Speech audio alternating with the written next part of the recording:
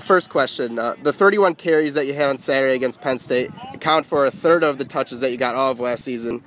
Do you think you'll see that kind of workload this week? You know, hopefully, you know, if we need it, I'm ready to handle it. It just depends on the situation, but I'm mentally and physically prepared to handle that load again if I need to. Okay, great. And they're expecting a sellout crowd Saturday night here at Pete. And how are you feeling about playing in front of the Bobcat fans after one of the biggest wins in program history? I'm real excited. You know, I love playing here at home, so it'll be good to play in front of Bobcat Nation. You know, I'm real excited to get out here and play in front of our crowd. Okay, great.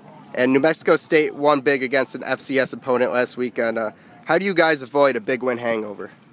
I feel like the coaches have kept us level-headed, and we've kept level-headed, and I don't feel like that's going to be an issue. We're focused on the job at hand, and I feel like we'll go out there and execute and avoid any win hangovers. Great. And the offense seemed a bit rusty in the first quarter, but you guys dominated the rest of the way. Will you guys be ready right out the gates this time? Hopefully. Hopefully we'll just get in there, get a feel for everything, get used to the environment and the feel for the offense and their defense, and hopefully we'll come out doing good. And have you got any information on what your expected playing time will be this weekend, like just in case of maybe a blowout or?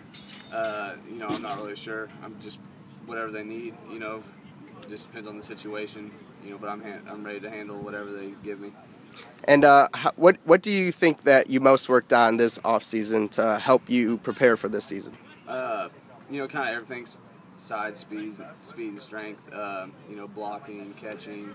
Just kind of worked on everything to try to be a better overall player. Yeah, you looked really good out of the backfield catching balls. Now, do you think that caught Penn State by surprise? You know, I'm not sure. You know, the coaches really emphasized catching it, and I've worked on it. And you know, I don't know if it caught them off guard or not, but it was useful in the game. Okay, and last question. The work that the offensive line did on Saturday was just phenomenal, especially against the front seven like Penn State's.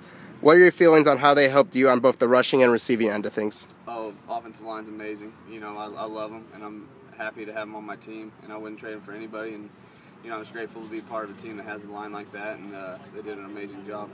Okay, great. Thank you very much, Beau. Yeah, thanks.